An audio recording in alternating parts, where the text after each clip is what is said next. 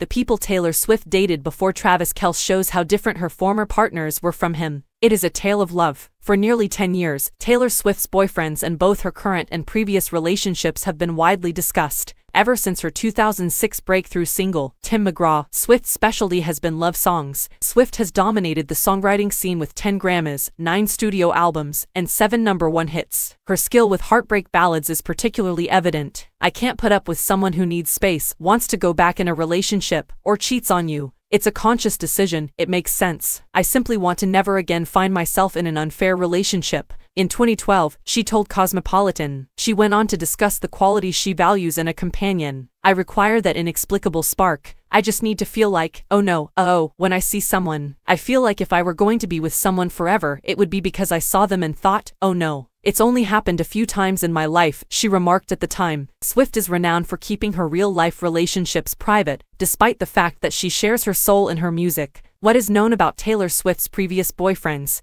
such as Joe Alwyn and Harry Styles, and other celebrities who have influenced her music are listed below.